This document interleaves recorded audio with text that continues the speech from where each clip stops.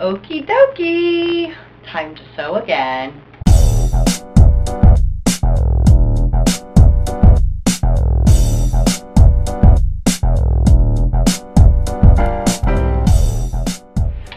Now let's get you started with a couple simple little patterns. I'm gonna just go ahead and put these JPEGs up on my site so you can copy them for yourself, but you can always write or draw your own lines. Now with this one, I'm concentrating on the turns, going straight. Straight can be difficult when you're first learning to sew. I often think of learning to sew as driving a car. You've got your foot on your pedal, that controls your speed, and you want to go real slow at first so you understand how to make those turns and those curves.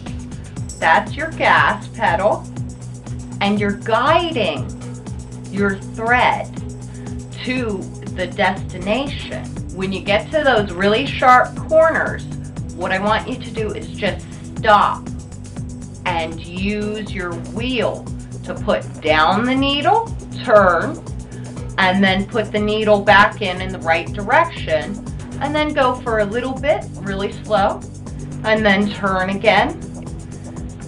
That's going to help you. These are the type of things that you learn in home ec. They have you practice on paper. If you want to do it on fabric, that's fine. And these are really good beginner lessons. I also have the curves. To do curves, you want to go really slow. Now, once you get into making clothes, you're going to find that you even want to go slower than that because you're dealing with two different shapes of fabric connecting to each other. I am personally a dive into it person. So when I want to do something, even if it turns out like crap the first time, it's a learning lesson.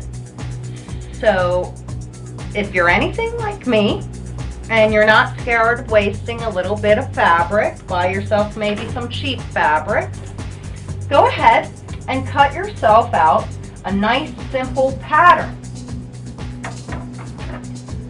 such as a little square,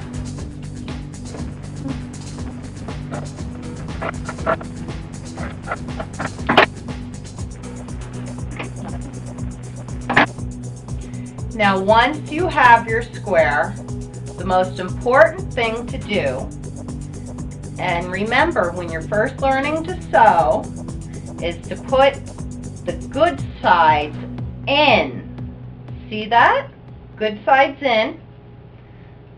Sit it together. And then you're going to also have to remember to leave an opening.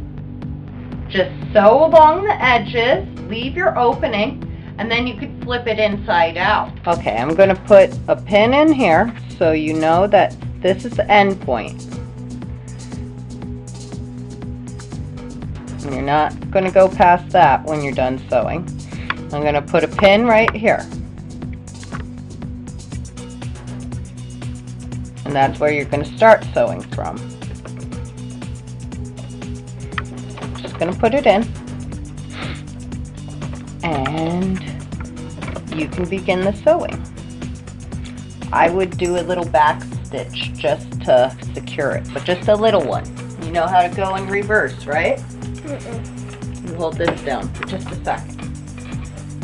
Go forward first. Press the button? Yeah. Your foot pedal.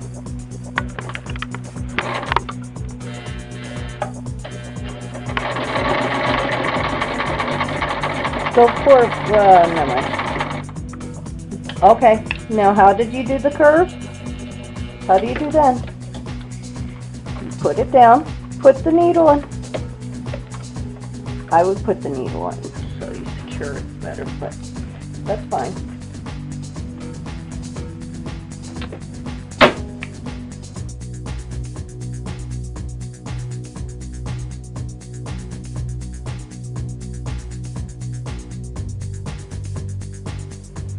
fine. Put it down.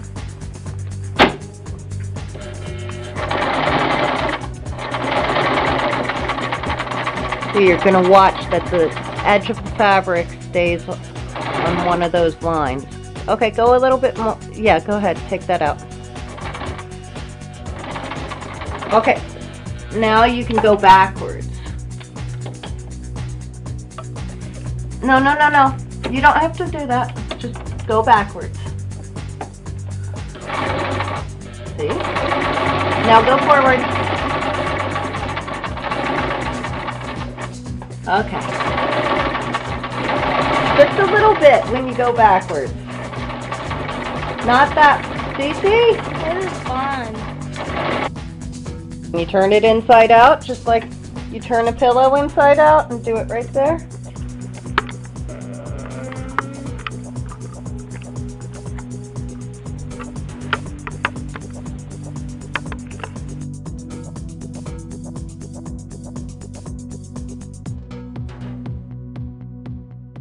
Boom, boom, firepower. Go on. No, you can't throw it out. You take it out gently so you don't rip the seams. Boom, boom, firepower.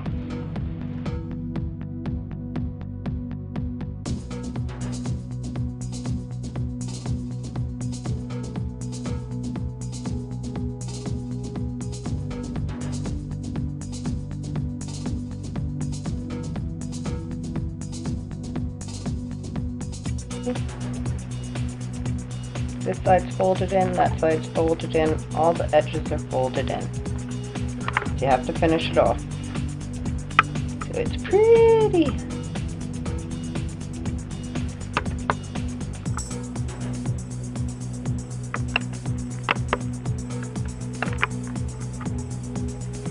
And now you can just start sewing it. No. I'm not doing it. Cece. Boom, boom, firepower.